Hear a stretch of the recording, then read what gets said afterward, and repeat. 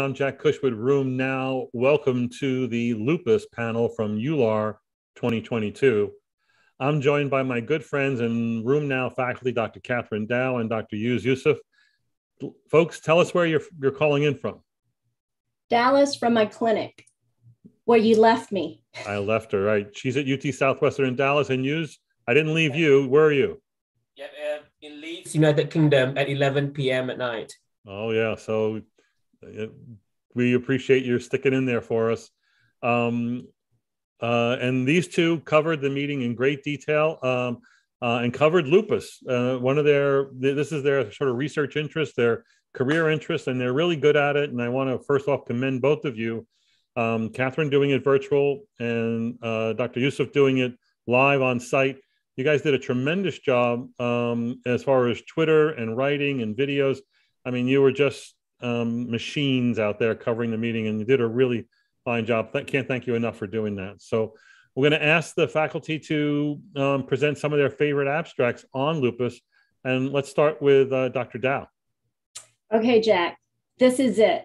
I am so excited about this. I read about it. I even wrote for Room Now this blog, CAR T cells. All right. So what in the world is CAR T cells? It's chimeric antigen receptor. So that's where the word CAR comes from. And they're T cells. They're basically genetic engineered cells targeting CD19. You know, they're heat-seeking missiles, because when you're using all these other disease modifiers, you know, B cell depleters, you're leaving behind a lot of these activated B cells in inflamed tissue, lymphatic organs. They're hidden from you. Well, these missiles will seek out these cells and destroy them. So it was actually borrowed from the oncology world. And what they do is they actually do leukapheresis for the patients. And that's where they pulled out all the white cells. And then these cells undergo a lentiviral transduction so that then they can have the receptors to bind onto them to target the CD19. Well, the patient's own cells are depleted. They use like chemo, cyclophosphamide, fludarabine, and then they infuse the CAR T cells. And what's fabulous is that depletion is pretty rapid. The B cells, you know, pretty much go away like within 9 days. And as the CD19 cells expand. And then after 100 days, the patient's new naive B cells comes in and takes over. So this is possibly a cure for lupus, but it does come with a cost though. Do you know what the cost is? The cost on life half a million or USD. Go ahead, use cost in US dollars. Yes, nearly $500,000 USD. That's right. It comes at a big cost. And there's also the possible side effects, you know, associated with it from the oncology world. Now, thankfully, the 5 patients that Dr. Shett had presented had none of these complications, but these patients can actually have cytokine release syndromes, and they can also have neurotoxic syndromes associated with like inflammation that can be induced by the CAR T cells. But I'm really excited about this, really want to learn more about CAR T cells. I think this is possibly for patients who are really severe, life-threatening lupus, and we had no other options. Really excited. So these were patients who did fail everything. You know, Pretty they've much. all been on belimumab. They've all been on, you know, all the biologics, all the DMARDs.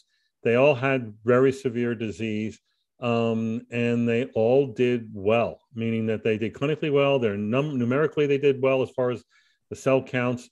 I got a lot of questions though. I was really encouraged by the lack of toxicity in this 5-patient sampling. So that's all this can really be considered. But why did they stop all their drugs? Why did they stop all their DMARD and biologic therapy going in, Kathryn? Why did they stop? They don't need it anymore. That was the beautiful thing. They are off all therapy. So, you know, Professor Shett was saying like, this is the cure. I don't know. I wouldn't call it a cure necessarily right now until I can see longer term data. But the fact is, you know, these patients are off of medicines, and they had 2 patients that they've now had follow up for almost a year. It's pretty impressive. They did show the CD19 cells coming back in 2 out of the 5, like it was around 4 or 6 months or something like that at low levels. So, does this data excite you or worry you?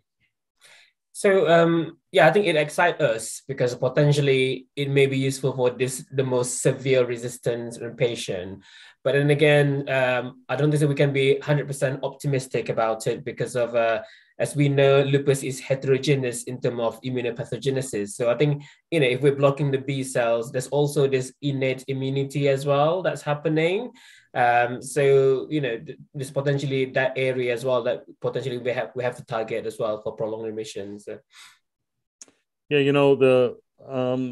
I want to remind the two of you what data that you well know, which is that the SynBio study, which was the first of the sequential rituximab followed by belimumab, 16 patients, horrible disease, failed everything. The data looked incredible, right? And so there's a bit of a reporting bias in here. We wouldn't be hearing about this if they didn't do incredible.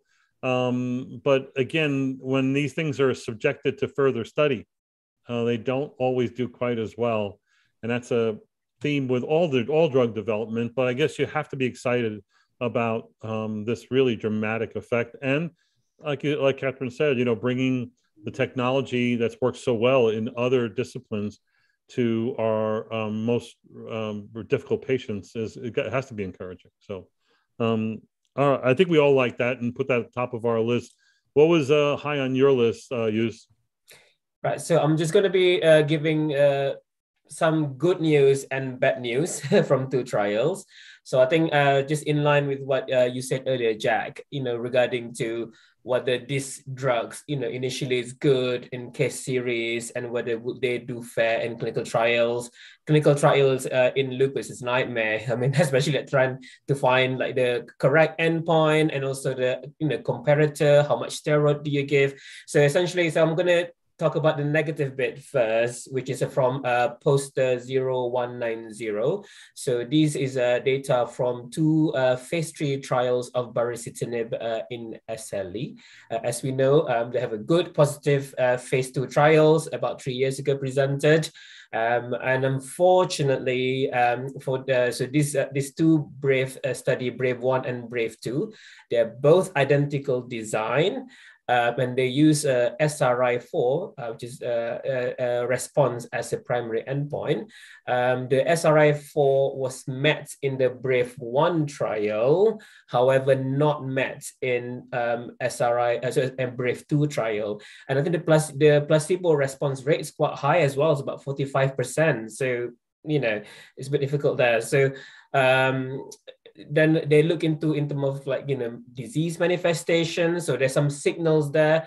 Again, in BRAVE 1, where there's improvement in skin and joints in both SRI and the BILAG response, however, not in BRAVE 2. Then they look into the whole pictures. However, none of the key secondary endpoints were met. So I think because of that, Lilly has published and announced that they're not going to go proceed with further development of baricitinib in lupus, which is is quite a shame. So that's the negative bit. So however, the promising. But before you go on, Yus, hold on. Yeah. I mean, that breaks my heart. And I still really don't want to give up on this drug. I mean, the problem with the trial was that over 75% of the study population were on pretty good doses of steroids. And even though steroid taper was encouraged, not everybody actually tapered their steroids. And so that gave us like a really high placebo rate. But the drug did show some good significance, particularly when it came to mucocutaneous disease and joint disease. So I mean, do you think that perhaps they were just choosing the wrong population to study this in? Yeah, sometimes that could happen. I think there's always a lot of discussion about selection of patients, but these are antibody positive patients though as well. Like you say, it could just be the steroid problems, how you see that the voclosporin trial in renal. I mean, we're talking about renal, not extra renal in lupus. And they were so brave, getting steroid taper down so quickly, and I got good results. So maybe, I think we probably have to be brave about the choice of comparator here. So. To be brave about the BRAVE studies. Yeah. But if you were to listen to Eric Morin on his abstract, the pre-recorded abstract, do you know what his conclusion said? I don't know if you listened to it. He said it's inconclusive whether or not baricitinib works. Inconclusive. So that leaves the door open. Yeah, that's a lupus trial cliffhanger, and maybe there'll be another life after this. But not all JAK inhibitors are equal. And Yus, what's the other JAK inhibitor trial in lupus that you want to talk about? Yeah, so that was a bit gloom. So now we're going to be more excited about things. So we do have a positive phase 2 trials in lupus. So this time is a molecule, so a drug called deucravacitinib. I always find it difficult to pronounce it. So it was presented at the late breaking abstract. So LB 0004. So this is the deucravacitinib is a molecule, is a selective TYK inhibitors. So basically, so this targeting the common pathogenesis for SLE, which is the type 1 interferons, IL-12 and IL-23. So it is quite selective of that. So there are 3 doses of the drug that we're looking into, the 3 milligram, 6 milligram, and 12 milligram against placebo. And again, they use the SRI-4 as the primary endpoint. And the dose for 3 and 6 milligram was statistically significant, really high compared to the placebo. And the placebo rates in this trial, about 35%. So it's like 10% lower than the baricitinib trial earlier. So I think, and there is no major safety concern there. So I think this is really promising, and they are actually moving forward to phase 3 trials. And I think we're just gonna try to watch the space. So yeah, I think one thing that strike me as well is they're actually targeting the IL-12 and IL-23, and you could see like they've actually got quite a higher proportion of patients as well who have a cutaneous response.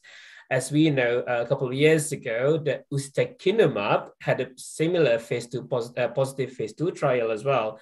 And ustekinumab is IL-12 and IL-23 inhibitors. So I think maybe so this will be quite good for the skin disease, joint disease, and etc. for lupus.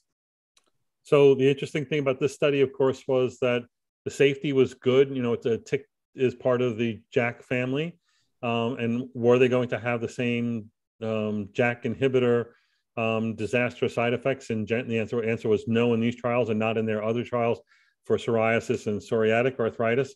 But again, we're still in drug development, so it remains to be seen. I'm really impressed with the data. I mean, if this drug is out now, I would totally write the prescription. After phase 2 trial, that's a little but it's just so impressive. Like everything looks good. I'm excited about this. And then phase 3 doesn't always look as good. Again, and the other thing about this was that there was no dose response. You're such a glass half empty, Jack. Well, no, I'm looking for half full. But again, only the 3 milligram BID group gave you the highest response. The 12 milligram once a day or 12 milligram twice, whatever it plateaus. We see the plateau all the time. No, it was actually not plateau. It was going down. But anyway, we know now the dose that they'll use. It'll be 6 milligrams either once a day or 3 BID. That seems like it's probably going to be the dose. It is encouraging data. But again, big data that you need for FDA approval is going to come in phase 3. And a lot of lupus drugs have not done well in phase 3 unless they were organ-specific indications. So studying nephritis has seemed to have been a better endpoint than trying to go after SRI-4 and SLEDAI outcomes in just global lupus patients. While I think companies want that indication, it's a much harder bar to actually achieve. I think one of the challenges that they're going to have for phase 3 is actually trying to recruit a diverse population. I think that BMS is going to, really try to make sure that they include like a lot of people from different ethnicities and backgrounds. So that's going to be a big challenge. But I am going to be looking forward to seeing what happens with this drug. So let me give you mine, and we need to go faster on the ones we're going to present next. But mine is Infection Drives Lupus Flares, oral presentation OP0138. This was a study also from the BioBedasser registry, biologics use, I guess, No, that doesn't seem right. But it was a registry, and what they did was they defined minor infections, and that's colds and UTIs, and major infections that were hospitalized infections largely, what we would normally call serious infectious events. And they looked at those rates in a group of patients followed. I think it was for a number of years. I want to say almost 6 years, at least 18 months. And the serious infection rate was 5 per 100 patient years in these lupus patients. And the non-serious infection rate, something Kathryn and I have written about, was 63.9, I think, per 100, meaning everybody gets a non-serious infection. And what they did show was that overall, lupus patients who had infections had a twofold increased risk of a flare, and they had minor flares and major flares. And the scary data was that if you had a major SIE, serious infectious event, you were likely to have a flare, a serious flare, and you were at a 7-fold higher risk for serious flares, suggesting that these things go hand in hand. And I don't think this isn't surprising to anyone who manages patients and sees that their disease gets better when they get sick with other incidental infections or whatever. But it's good to have a number on it and to know that, if you want to get your patients, keep them flare free, you got to manage infections probably pretty aggressively and not leave it to the patient or their primary care. Yeah, and one of the strongest ways to prevent infection is actually through vaccinations. And that's why I've been such a huge proponent for vaccinations. Really important in lupus. And again, we're not going to go into it here, but data presented previously and at this meeting say that rheumatologists are not so good at doing vaccinations. The good news is you're not any worse than internists, because we're all busy and seeing patients and turning them over and getting through the day. It takes time to cajole and to convince and to hear the patient concerns, about vaccination, whether it be for COVID or influenza or, pneumococcal. But I think that these are things that we really do need to work at, because if not you, then who? All right. Kathryn, your next one. Okay, so I want to present poster 0184. So this is BIBO59. It's a new molecule. It's a new therapeutic, particularly looking at cutaneous lupus for this abstract. Now, it's been studied and presented for regular lupus, and it's shown some favorable profiles. But, cutaneous lupus is something that we know lupus patients have, but kind of overlooked. Like, we don't really talk about it that much in rheumatology meetings. And we know that antimalarials only work about 50% of the time. So this compound is really interesting because it's a humanized monoclonal antibody that binds to blood dendritic cell antigen 2, BDCA2, which is a receptor on plasmacytoid dendritic cells.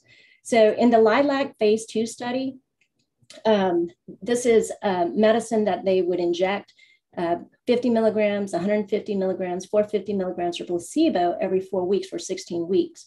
And they found that the proportion of patients who achieved clear or almost clear skin defined by Classy A scores were much higher in the BIBO59. I wish they would give the drug a name. Yeah. But this is actually a really promising drug for lupus patients, for skin, particularly those with cutaneous disease. So I think it's pretty innovative, very exciting, something to look forward to. I mean, in fact, all of EULAR, there's been a lot of compounds that it's like, wow. I mean, the field of lupus is definitely alive. There's so many new research being done in this field. I'm so excited about it. But BIIBO59.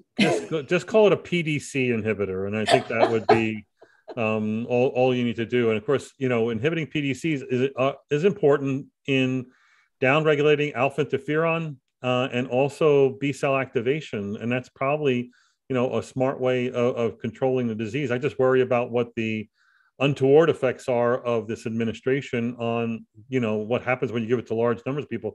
I think it was brilliant that they used the skin outcome in cutaneous lupus, where you have a well-defined tool in the Classy and the Classy 50 to define a good skin response.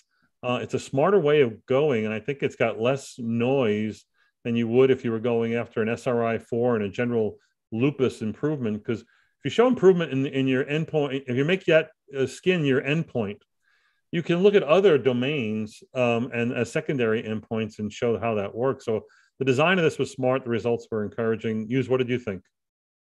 Yeah, so like I echo the same thing. So I think it'd be quite promising, particularly to treat the skin lupus, and I think the results quite good in terms of, I think there's quite a lot of proportion of patients who achieve like near clear as well. I think that's something that is quite promising, but then again, just trying to continue what you said, Jack. So so the class C 50 is like 50 reduction of class C. But I think one other thing that we probably need to think as well, maybe like we probably have to also adjust for baseline, because like obviously if you start really high, then your 50% is is easier to reach, isn't it? So I think that's something maybe like we need to look into that as well to read that. Okay. What's your next favorite from the meeting? Yeah, so again, they're from the late breaking abstract. So we got 2 actually from lupus, out of the 8 sessions. So I think that's quite exciting when I was sitting down there. So the next one is LB0005. So this is a little bit early on study. So it's actually phase 1B/2A randomized control trials. So this looking at a new therapy called orelabrutinib, which is a BTK inhibitor. So as we know, BTK inhibitor in China, they've got license approved to treat B-cell malignancies. So I think another pathway that we can block in lupus. So what they look at in the beginning is just look whether occupancy. So they said in all the doses that they look into, so they it seems that the BTK occupied all doses.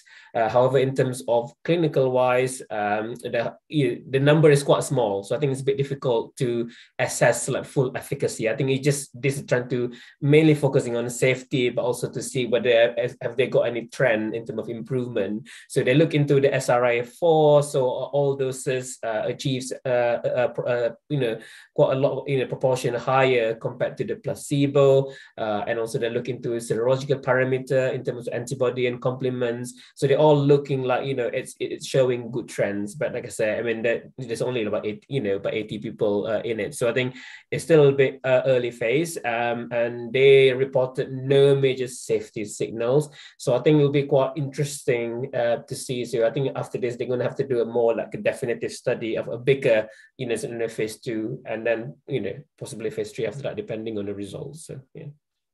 So this was done in China. The numbers were low. Yeah. The data looked really good. My concern is that BTK inhibitors haven't fared very well in being used in RA and other indications. So I really am anxious to see more studies to see if they can actually reproduce these results. Kat, what did you think of the data?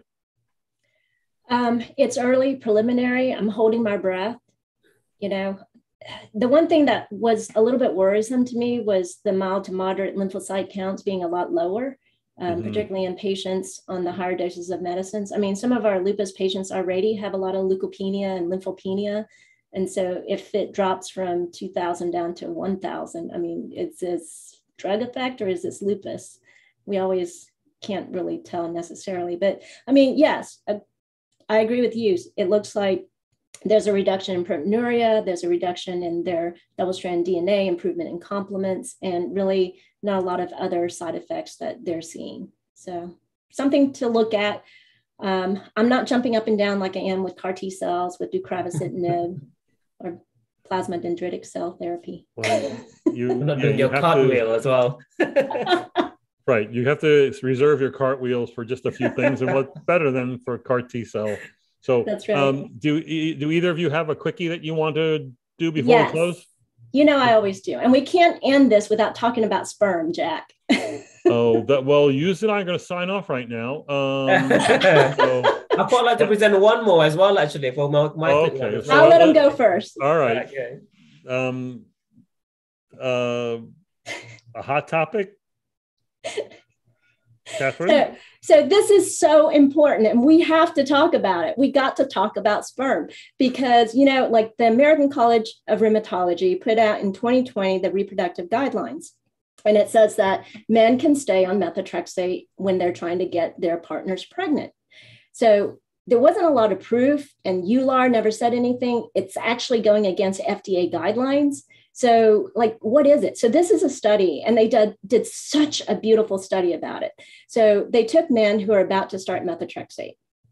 And basically what they did was they collected sperm samples before they started methotrexate, and then sperm samples about 4 to 6 weeks after they started methotrexate, and compared them.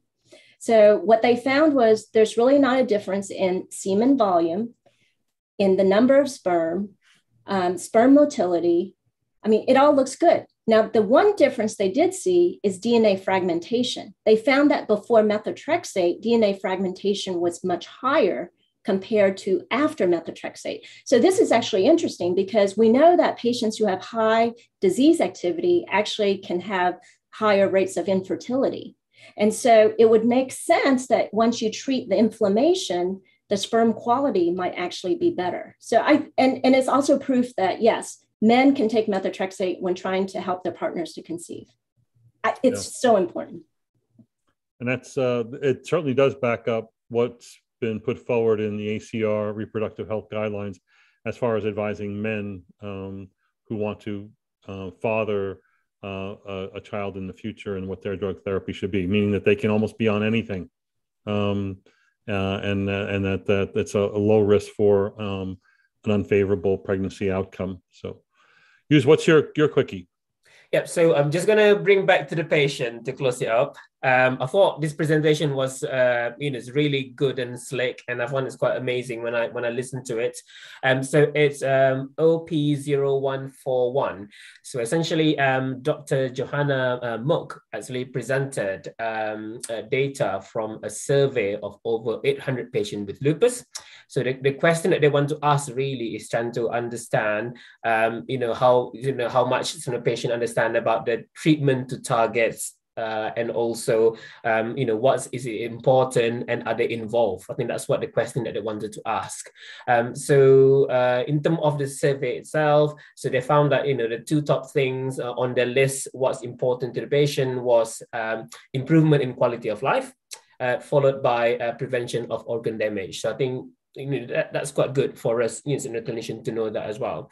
In terms of how much they were involved, so 61% people felt they're somewhat or all the way involved in the decision making when you're setting a target with the patients. However, about 1 out of 5 patients felt that they're hardly involved at all. So it's quite a lot. So 20% of patients felt that. To move forward, they'd even ask whether if we were to implement, treat to targets in the clinic, because as we know, there's quite a few targets that we can use. We could use the 2021 DORIS remission, or we could use the LL-DAS. So, whether they be open to it, receptive to it, and majority of patients actually say they will be receptive to it, and also to participate in the treat to target kind of type of studies. The only two worry slightly is like they might worry that if we were to imply the treatment to target, it may means like more clinic visits, which is quite burdensome, and also potentially if you want to really get the tighter control of disease, then you may want to introduce more new therapy, so they may get a bit more anxious about the potential side effect and things. I thought probably quite interesting. I think it does show there is some disparity between the patient, what patient wants and what clinician wants. I think we need to all get this like 20% not involvement to get all closer so that we can achieve the same target. Did they make an attempt to correlate those that were less likely to be interested in treat to target or less likely to be involved with actual outcomes? So they've not presented that on the data, but it'll be something interesting to know. Yeah. Mm-hmm. Yeah. Along these lines, this is basically a big issue for me, which is get better patients. But we can't just get better patients; we have to make better patients, and it really is up to you. And I think I've learned that from working with Kathryn, that if you spend the time with the patients and get their trust, you can then make them into better patients. But you have to have a plan. What I don't know is I don't have a plan to identify those that are not going to be involved and may not be compliant, and that's something that we unfortunately learn when it's too late. Took me 20 years to try and make you who you are, Jack. Well, it's still a work in progress, is all I can say. So, all right, folks, thank you so much for these great insights. To everyone, tune in for more great videos on Room Now. Hope you enjoyed. Bye. Good night.